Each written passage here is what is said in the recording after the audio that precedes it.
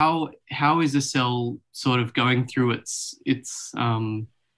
motions if the membrane isn't embedded with all of these pumps and integral membrane proteins that transfer these minerals in and out? Where's the energy coming from? Good question. Actually, great question. Where is the energy coming from? And I'm trying to think of where to start, because I suspect that people who are watching are not familiar with the developments that came after Gilbert Ling that have come from our lab, which is really the subject of the fourth phase of water and beyond. And so in order to explain where the energy comes from, I need to step back a few steps and say a few words about what Gilbert Ling called structured water and what we call fourth phase of water, or exclusion zone, EZ. You say EZ, I think. It doesn't work. It's easy to remember. So I need to step back because it comes from, I think, a lot of it. How much, I'm not sure, comes from there. And so let me just step back. And if I go off track, please, if I get derailed, please rail me, because I do have a tendency to do that.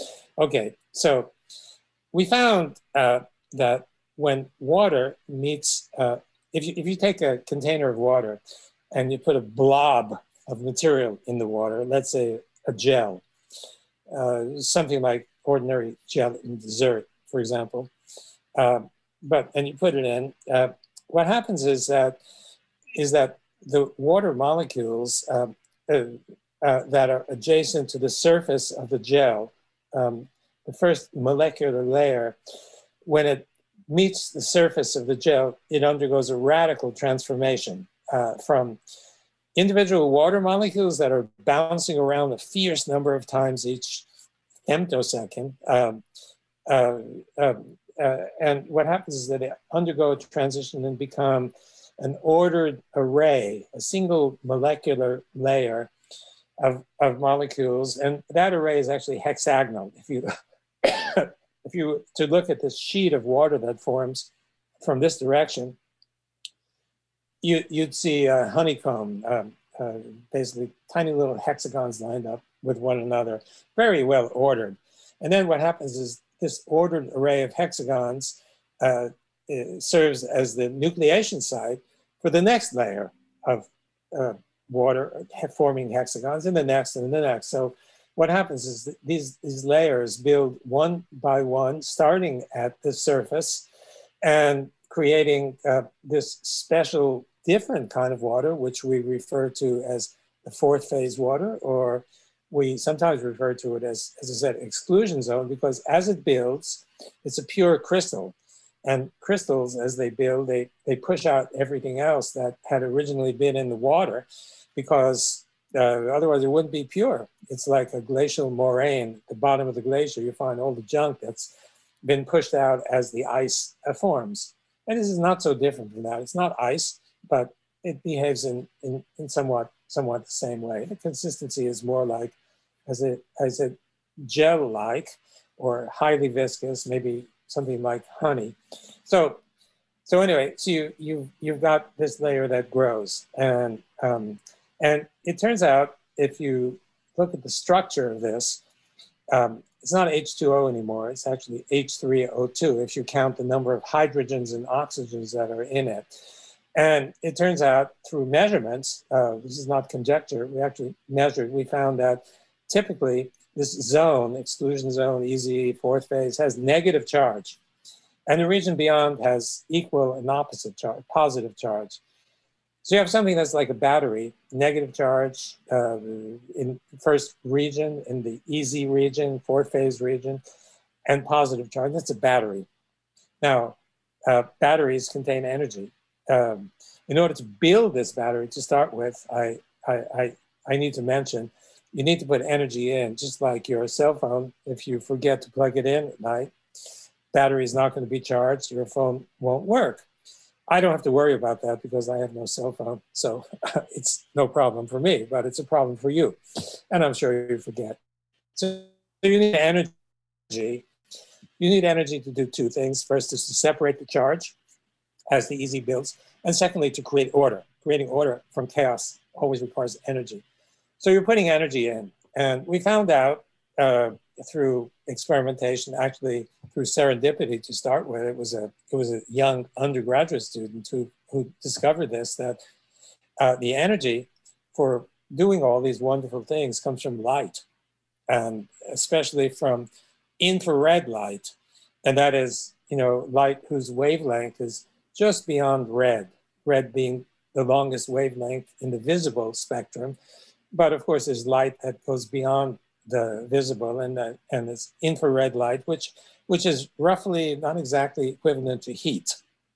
So, like if you got the toaster on, you can see the red coils or orange coils glowing, and you say, "Oh yeah, it's hot and it's generating infrared." But infrared is all around, all the time, and so infrared is the energy that's used to create this separation of charge to give you this battery-like effect.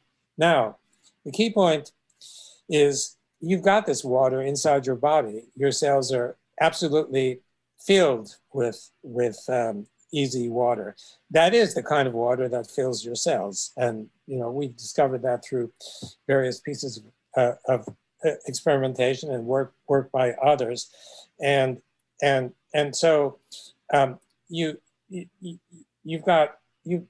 cells are negatively charged, and that negative charge comes from the fact that your cells are filled with easy water, which has negative charge. It's a very simple kind of relationship, and but your listeners might not know that the usual explanation for that does have to do with the pumps and the channels, the putative pumps and channels in the membrane. I say putative because it's not so clear that they really do what they're supposed to be doing. It's not just the pumps, but it's the channels as well. And so if that is not the reason why the cell has net negative charge, then there must be another reason. And the simplest reason is, it's almost like kindergarten sort of reasoning. The cell is filled with easy water. Easy water has negative charge, and therefore the cell is negative. So that negative charge carries energy.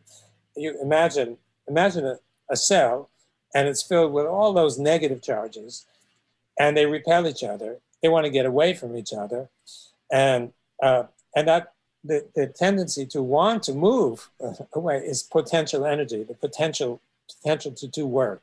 Or looking at it another way, you've got negative charge inside, positive charge outside.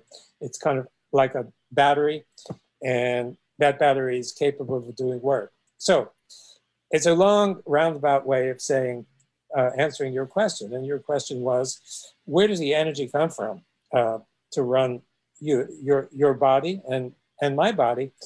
And at least some of it, I believe, comes from electrical energy, which comes from the easy or fourth phase water. And this is elaborated in the other book that you mentioned called The Fourth Phase of Water, which seems to have become rather popular.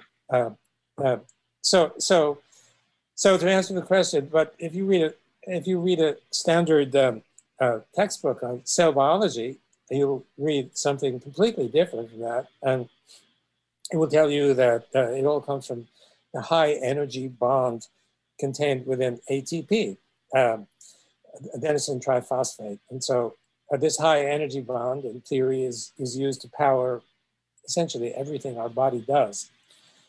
There's one little problem with that remains unresolved, and it's one that Gilbert Ling talked about in his various books, and I think his website still exists, gilbertling.org. I hope it still exists. I hope that somebody is running it. And he talks about an interesting observation. So it was many years ago, maybe I think 70 years ago, that some chemists discovered that ATP, adenosine triphosphate, that one of those phosphates has a so-called high energy bond. So that's chemical energy. And that chemical energy is then theorized to be used in all different ways to run the machines of our body. Basically, you need energy, and that's where it comes from. Uh, uh, and and and and that became popular very quickly, that idea, because prior to that, there was no understanding of where we get our energy. And so the idea that we get our energy from ATP was a popular one. However, Gilbert points out that 1 year later, some physical chemists wrote a paper, an extensive paper, suggesting that that's wrong.